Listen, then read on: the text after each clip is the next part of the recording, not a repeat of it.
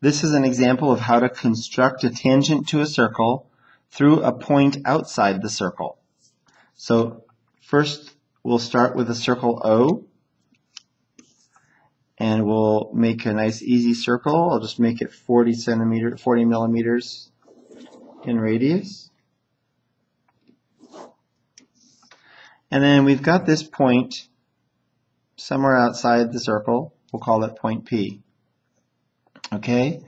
The first step to do this construction is to draw the segment OP.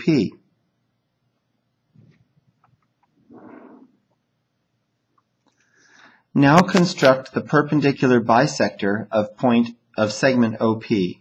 So we put our compass on the center on P, and we choose something that's about halfway, a little bit more. This looks like 70 is more than halfway, so I'm going to make a mark above and below. Then I'm going to switch to the other point, point O, and use my 70 and mark one above and below. And it looks like I missed up here, so I'll go back to point P and make a mark up above on 70. Okay? Now I've got these 2 points of intersection above and below, so that's going to be the point that my perpendicular bisector is on. So I draw the perpendicular bisector. That's perpendicular. And this is now bisecting segment OP. Let's call this point Q.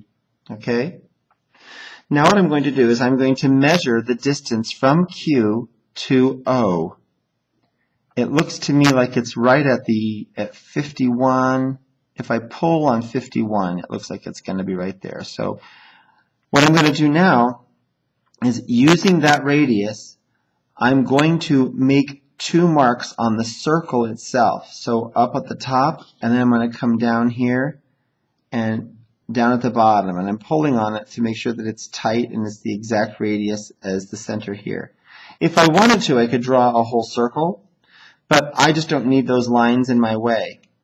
Instead, I'm going to look at where that arc intersected my circle. I'll call that X, and I'll call this one Y down here. It turns out that at this point, if I connect point P to point X, that will be the tangent. So I draw the line. That was kind of a funny thing to have happen. And you can see that the line that goes through P and X is tangent to the circle.